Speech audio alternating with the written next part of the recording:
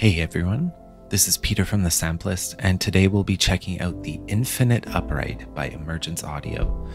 Emergence Audio is a project founded by Michael and Erica Vignola, driven by a love for exploring the full potential of sound.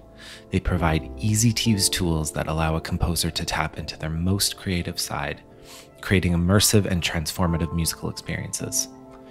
Infinite Upright is the latest addition to their conceptual line of instruments, providing a wide array of sonic possibilities from a piano bass.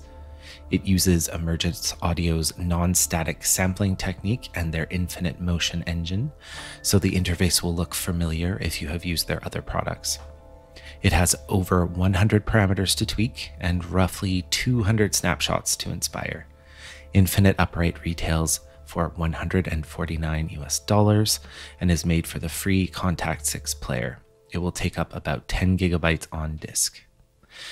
Thanks to Emergence Audio for a review copy of Infinite Upright.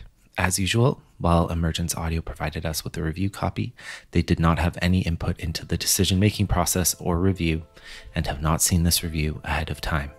And I will note that there is an intro pricing period where you'll be able to get this tool for $99 US instead of the $149. Okay, so there are lots of presets to get through. Time to get cracking on the sounds of Infinite Upright. I'm going to get us started on the init patch, which loads up right with the instrument from Contact Player. There are a couple things to talk about in the interface, but I will save them till after I play through some of the presets. But don't worry, I'll give a quick overview. Again, you may have already seen, previous Sampleist videos or other videos by Emergence Audio, but I will give a quick overview once I play through some presets. But for now, I am going to stop talking and we'll just hear how this thing sounds.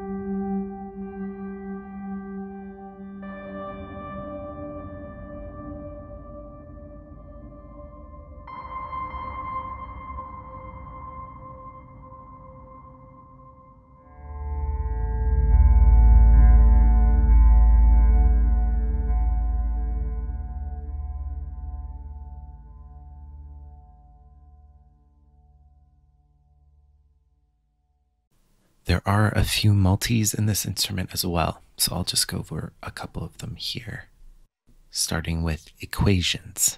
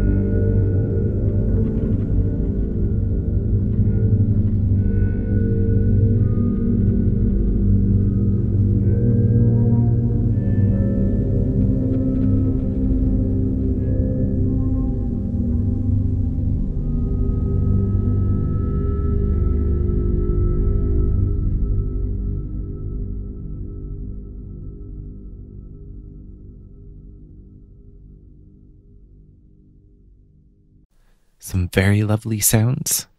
And as promised, I'm just going to give a quick walkthrough of the interface. So most things are on this single page here, and we do have a separate effects section.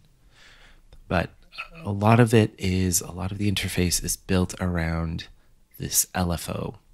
So I'm going to start there. We do have our usual ADSR between two different sound sources. The sources themselves are here. We've gone through several of them in the preset walkthroughs. So these sources are selected here. This big knob at the middle will crossfade between the two layers, and you can set the volume of each layer independently on these two.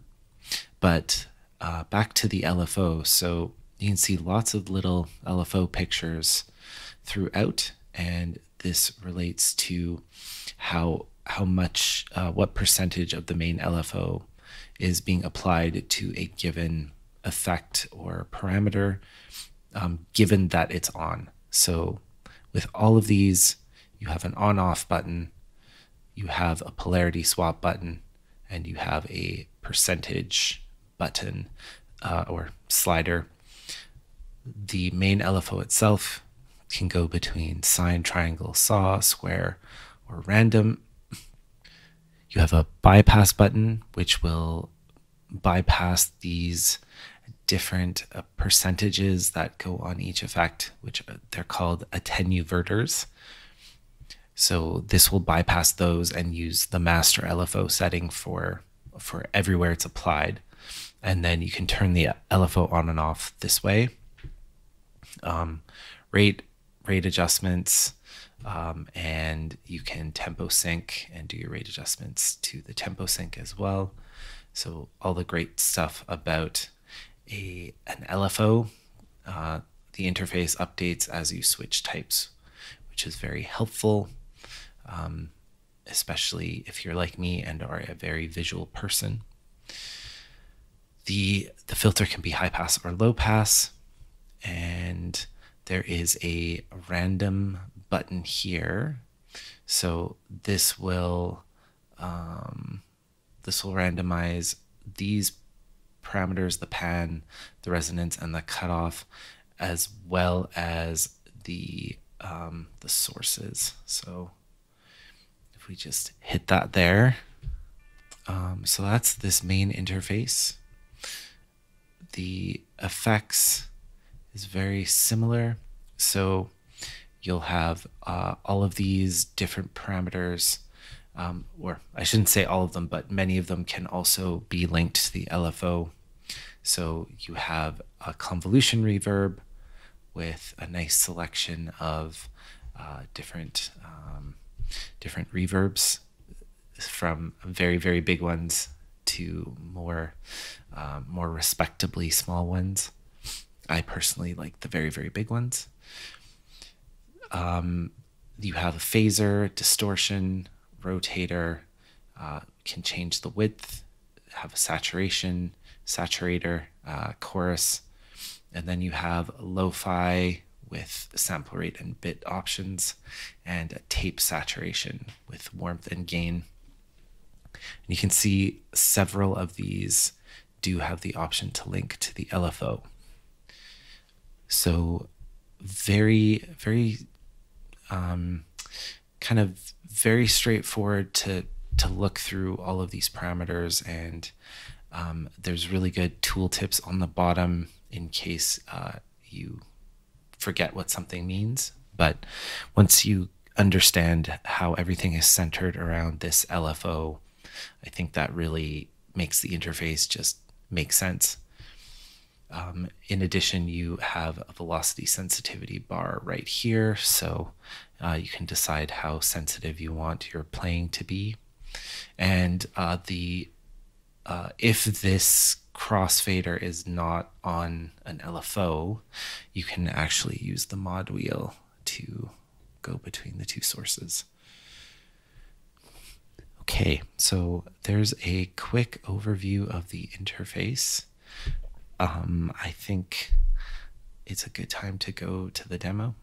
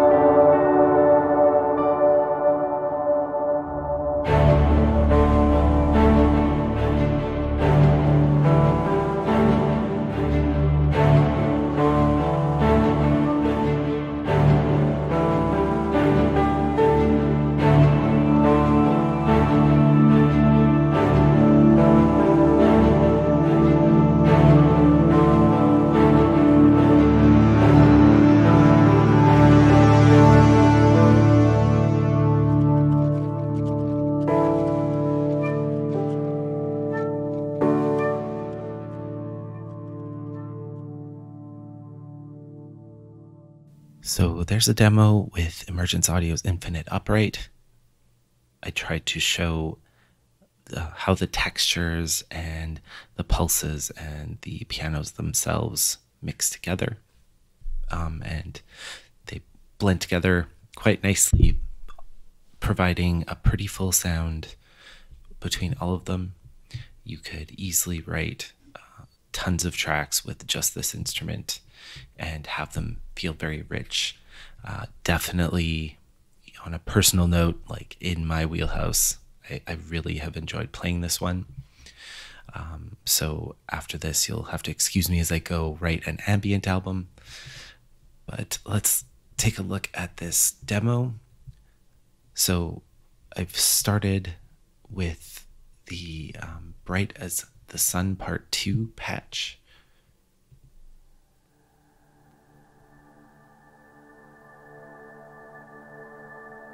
I'm just going to stop there. This, what once was, which is one of the Infinite pianos, it's just a really, it's got that really nice low end.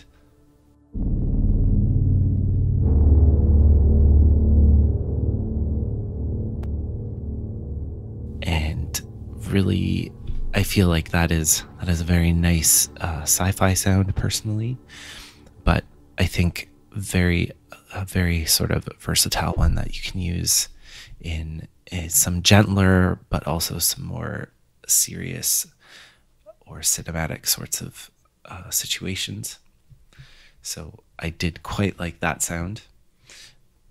The Cosmic Tears piano here.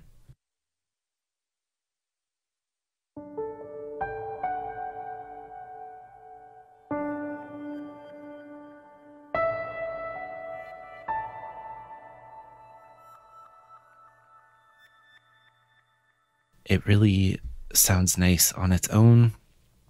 It has this reverse tail sort of effect. So it's a mixture of this pure piano and pure reverse. If I just play one note.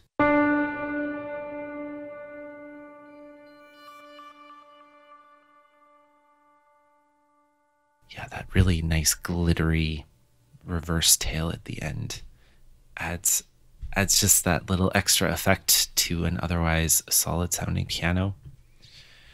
So I use that to drive a little bit of a melody. This is overall an ambient-ish track till we get to the end, so relatively sparsely played. The universe is knocking here. It has quite a tail on it, so if I pull this up and go into the effects, we've got a giant reverb and some delay. So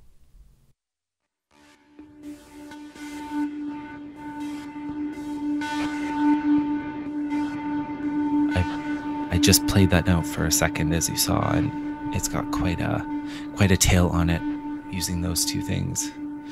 So just need to throw a little bit of that in, and it gave a little bit of atmosphere to the track. Into sort of the next section, I've used this Staring into Open Flames swell.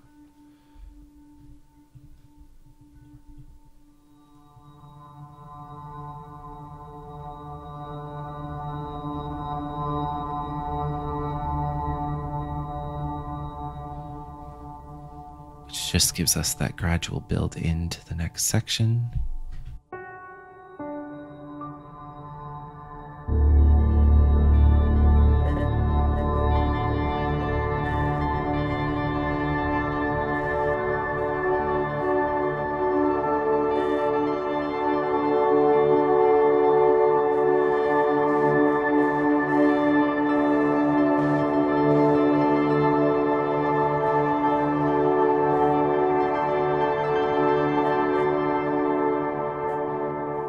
In this section, I've added a couple of the pads, so we have a scattered light here.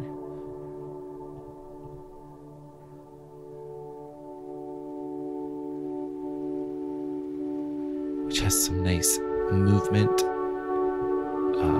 left to right, and has just that little bit of texture that's coming through on this EBO expression.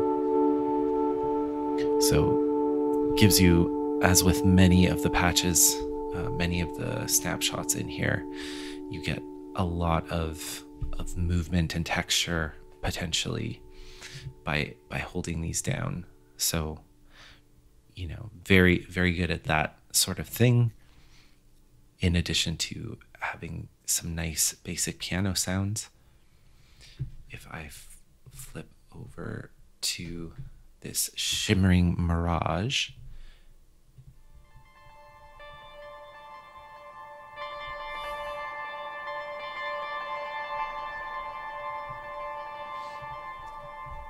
it's a very adequate name for this one. It gives a very shimmery feel, almost like, you know, some sort of wind chimes or really fast plucking, or, you know, probably just playing a really quick series of notes on a piano, but really adds this glittery feel into this section.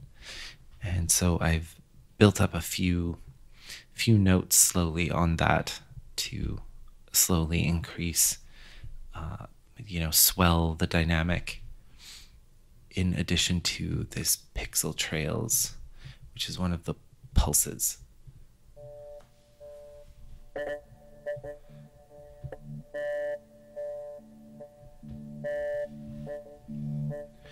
So you can see here,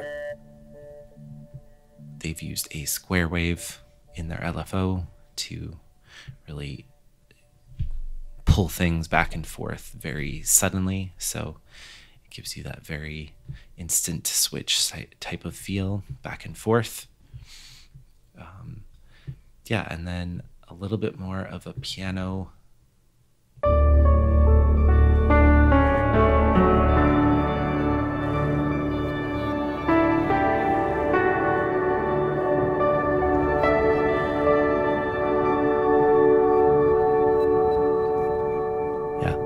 Piano melody to close out this section. We've also added Cosmic Drift, which is one of the correlated snapshots.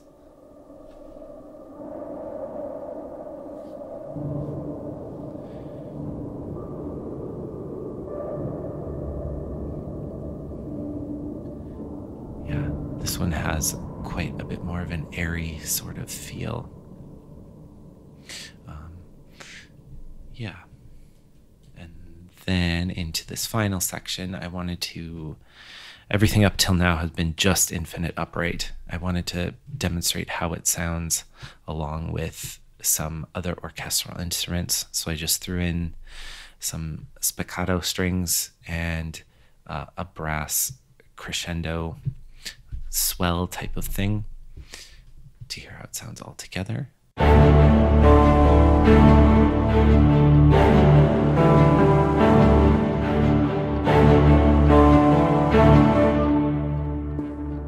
Let's listen to this without the strings and brass.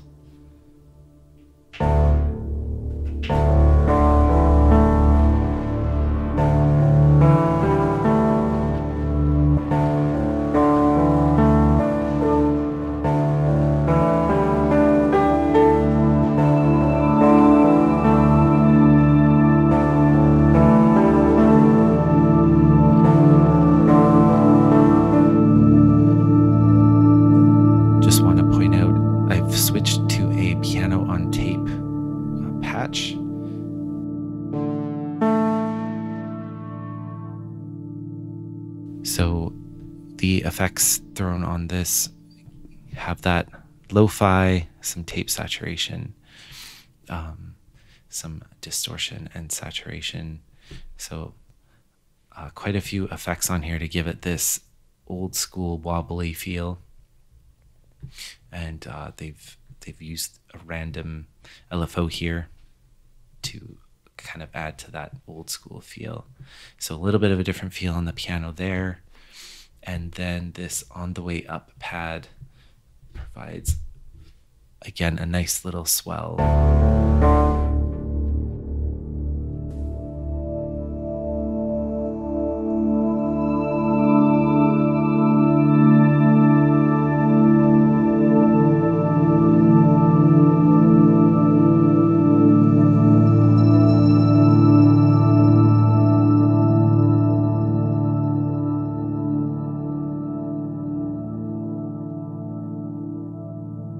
Throw everything back in.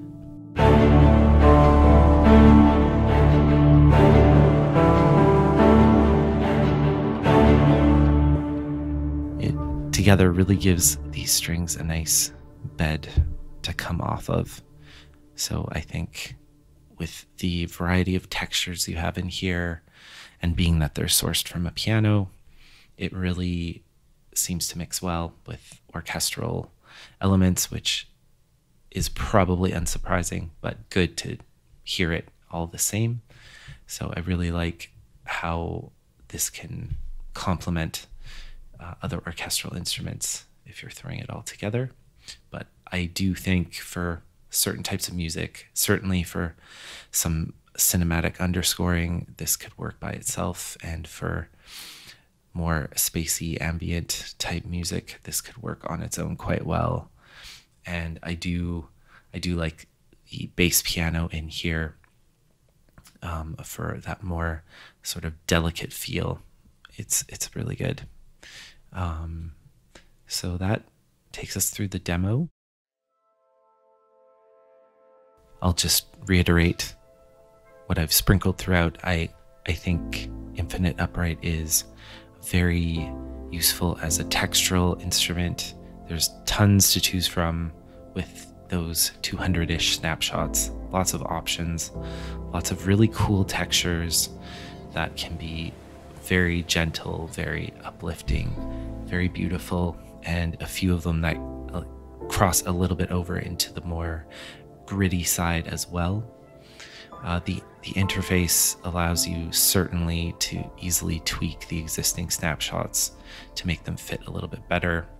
And with that randomization feature can really help you try and, roll your own types of sounds if you don't want to try and just make them yourself.